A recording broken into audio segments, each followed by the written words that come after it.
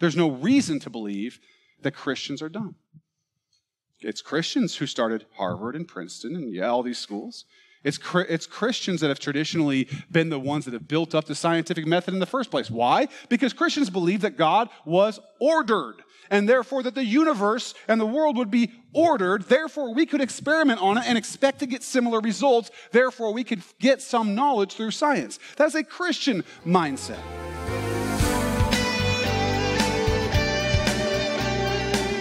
As you can tell, today's episode is going to give us some important answers about the truth of the Christian faith. Here's Pastor David. Right, we got different tools. Right? Law enforcement has an investigative way of discovering. Science has a way to investigate and discover evidence. History does. In the law, we have ways of what we do, okay? All of these things are ways and tools, okay? They're all tools. They're methods. They help us arrive at conclusions for the things that we then believe are true. We gather enough evidence, right? We come to a conclusion. Unfortunately, there's still a number of people propagating the belief that the only way we can know anything is through the scientific method. The only problem with that is we can't use the scientific method to prove the scientific method. So I guess we don't know that only the scientific method can be proved. But that's a whole side thing. I won't even take the easy shots, okay?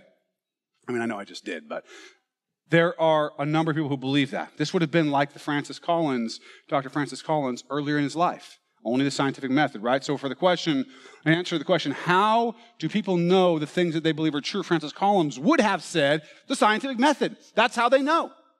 That's how they know. If something can be proven through the scientific method, then it can be proven true. If it can't be proven through the scientific method, then it cannot be proven true, and we cannot know it.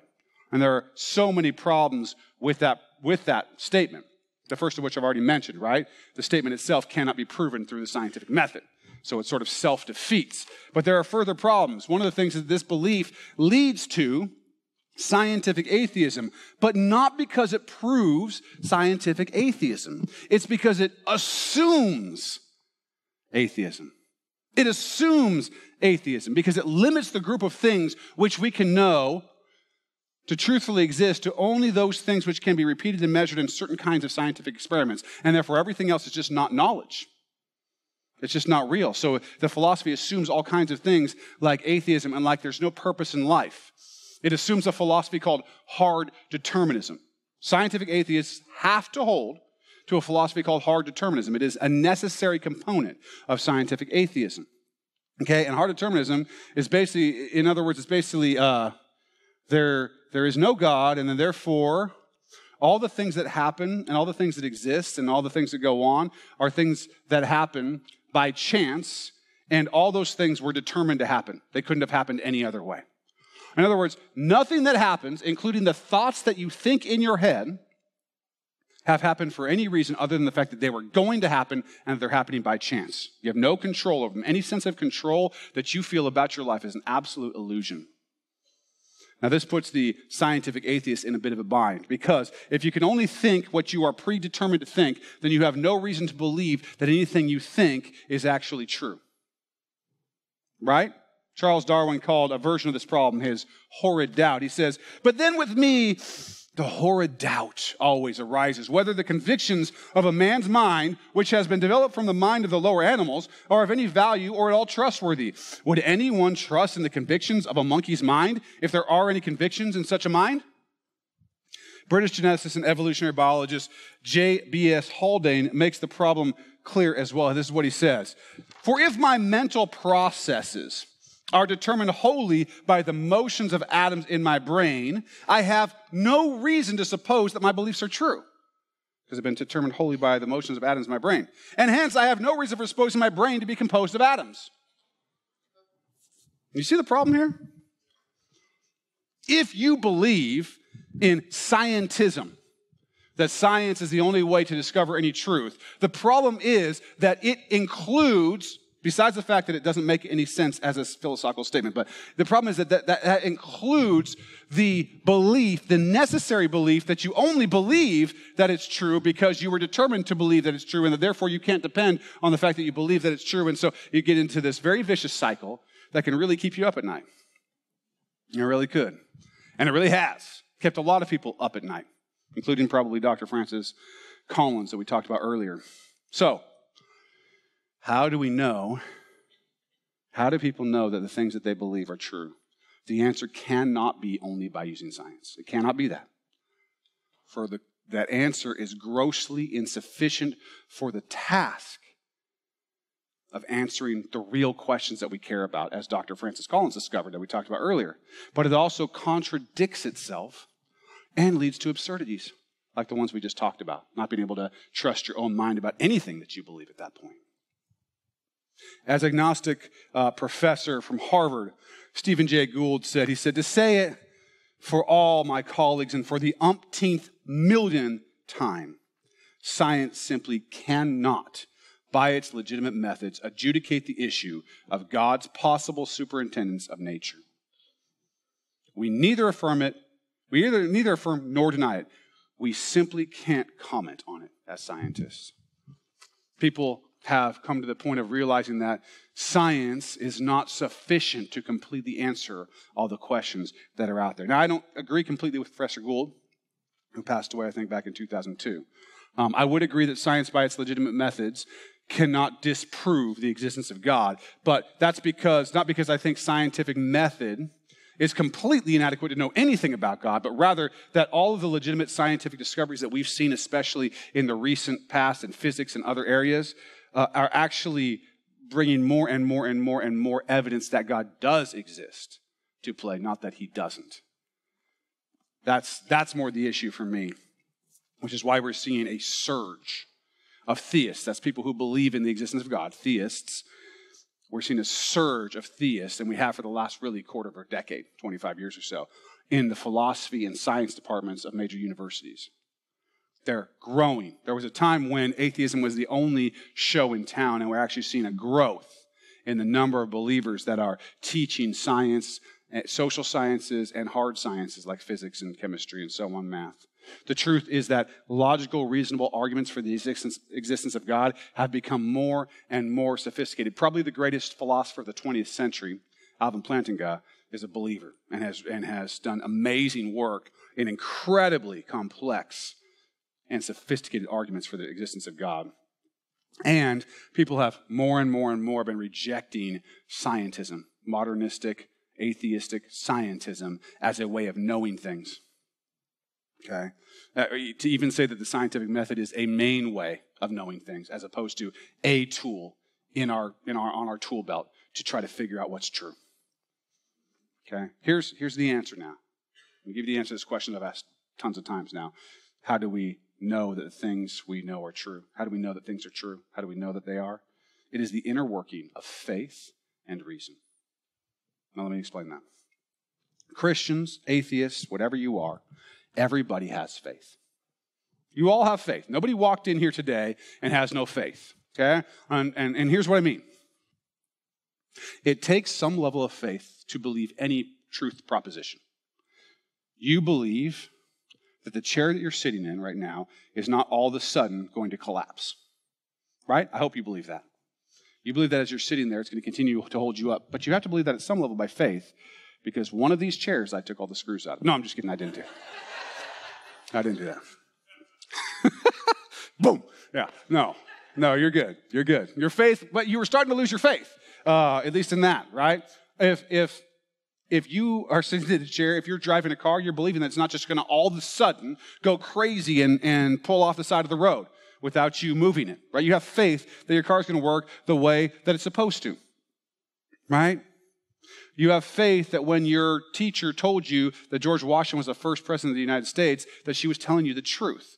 You have a certain level of faith because you weren't there. Well, some of you maybe, but most of you were not there at that time, right? You have faith that today this sermon is going to get over in time for you to watch football. Whether your faith is well placed, we will find out. Every belief you hold requires some level of faith. You have a faith position. There are elements of faith and hopefully reason in every belief that you have. This applies to scientific beliefs as much as moral beliefs or beliefs about God or any other metaphysical, right, things out there what you believe about love, justice, truth, and what you believe about when water boils, they're all going to have some aspect of faith and some aspect of reason, right? That's how it works. Faith and reason work together to help us know what's true. How do we know what's true? Faith and reason working together. That's how we know what comports with reality. We use reason, logic, and evidence to get us to a certain point. We gather the evidence. We investigate the truth. We get us to this place where we're pretty sure, really sure, beyond a reasonable doubt. We get somewhere. And then from that spot, the next step that goes from there to knowledge is a step of faith for everybody. This is not unique to Christians or to atheists or to anybody else. We have reason that can take us to a certain point, and then faith has to take us across the threshold. That's how it works. Faith is the thing, is that step that we make, the thing that we do that we can't see based on all the things that we can see. All right? We can see many things, and we take all that evidence. Faith is that step, the part that we can't see, the part that's left. So when we work through the issues that Lord willing we'll be working through in the next weeks, the question for the skeptic is not, do I have faith? You're sitting in that chair hoping that I didn't take the screws out of it, okay? You have faith. You have faith about a million things. There is any real scientist will tell you that there is nothing in the realm of science that has been proven completely. And it's not even in the nature of science to try to do that task, to prove something that would require zero faith. There's no such thing. You already have faith with every belief that you have. Now the question is, which worldview has the best reasons behind it? Which worldview has the best reasons to believe that it's true? Is it atheism or agnosticism, or do the truth claims made by Christianity take actually less faith than believing those other things? That's the question you need to ask yourself. That's what you got to walk through. When you line up the evidence, all of it, not this little piece here, not I'm going on Reddit and I'm in my pajamas, Mom, make me a sandwich, and you're doing it, but the real evidence, the real stuff, all of it, comprehensively, and you put it together, which one of these truth claims makes more sense of the world? Atheism, agnosticism, Buddhism, Islam. I mean, there's a million out there. It's a whole marketplace. The question is, which one requires the smallest step from evidence to knowledge? And it's our contention that Christianity takes the smallest step. But it's the contention of many that Christianity is nonsense, or that Christianity is something that only dumb people believe. We're going to talk about whether Christianity is just a psychological crutch, Lord willing, later on. That's kind of what the zeitgeist, that's kind of what where things have been moving. But there's no warrant, there's no reason to believe that Christians are dumb. It's Christians who started Harvard and Princeton and all these schools. It's Christians that have traditionally been the ones that have built up the scientific method in the first place. Why? Because Christians believe that God was ordered, and therefore that the universe and the world would be ordered. Therefore, we could experiment on it and expect to get similar results. Therefore, we could get some knowledge through science. That's a Christian mindset. Okay? So I just want you to be clear about that. I want you to be clear both about the fact that story, Christians dumb, atheists smart, is an untrue story. It's the kind of thing that people do when they're trying to make an argument and they don't have a good argument. It's ridicule. That's all it is. It's ridicule. There's a guy, David Berlinski, he doesn't claim to be a Christian. Actually, he describes himself as a secular Jew. He comments on the philosophy of so many atheists and sort of what they've tried to say is true. Lately, he says this: has anyone provided proof of God's inexistence? Has anyone provided proof that God doesn't exist? Not even close. Has quantum cosmology explained the emergence of the universe or why it is here? Not even close. Have our sciences explained why our universe seems to be fine-tuned to allow for the existence of life? Not even close. Are physicists and biologists willing to believe in anything so long as it is not religious thought? Close enough. Has rationalism and moral thought provided us with an understanding of what is good, what is right, and what is moral? Not close enough. Has secularism in the terrible 20th century been a force for good? Not even close to being close. Is there a narrow and oppressive orthodoxy in the sciences? Close enough. Does anything in the sciences or their philosophy justify the claim that religious belief is irrational? Not even in the ballpark. Is scientific atheism a frivolous exercise in intellectual contempt? Dead on. Maybe there's something to what David Berlinski is saying here. Maybe. People have been more and more realizing and understanding the interplay between faith and reason, both in the physical and the social sciences. As time has gone on, these people who are the ones who are trying to discover truths, they've more and more been understanding and working through the interplay between faith and reason, which is why we see so many more in the sciences these days. The philosophies and arguments that were supposedly proving that God does not exist have been consistently disproven or shown to be faulty, and the arguments for the existence of God have become more and more sophisticated and convincing. It is now reported that 2/3 of scientists in universities they believe in God. 2/3. 2/3 of scientists in universities now believe in God. That's not a made-up statistic like my wife's class. That's real. How is it possible? When Time magazine told us so long ago that God was dead, that he's so alive, not only in churches, but in universities, in science and politics, in every aspect of life, everywhere you go, why is it that belief in God is still incredibly strong? Because we're all idiots? No. Even one of the foremost atheist philosophers of the 20th century, the guy that I used to read when I was studying philosophy, a guy named Antony Flew, a few years ago, went from being this incredibly powerful arguer for atheism to being a theist, a believer in God. The fact is that the evidence that really, really, really smart people who have spent a really, really, really long time thinking about these things, more and more are coming around to the idea that God is real, not that he's fake, not that he's not real. That's the facts. For 2,000 years, it's been trying to be pushed out of existence that Christianity is true, and yet it's still incredibly strong. The evidence is strong. There is plenty here for the skeptic to sink his or her teeth into. And here's the thing. The thing that's really cool about Christianity in this thing, in the way that we're working, is that Christianity is about facts. It's about actual, real, historical facts. So it can actually be judged, not just on some ethereal, spiritual thing, but you can actually judge Christianity on whether a certain historical fact took place. The whole thing, the entire play turns on one act, right? The resurrection of Jesus Christ. The claim that Jesus Christ rose from the dead, Christianity rises or falls on it. If it happened, if Jesus Christ rose from the dead, Christianity is certainly true. People don't rise from the dead. So if Jesus Christ rose from the dead, Christianity is certainly true. If Jesus Christ did not rise from the dead, Christianity is certainly false. Certainly false.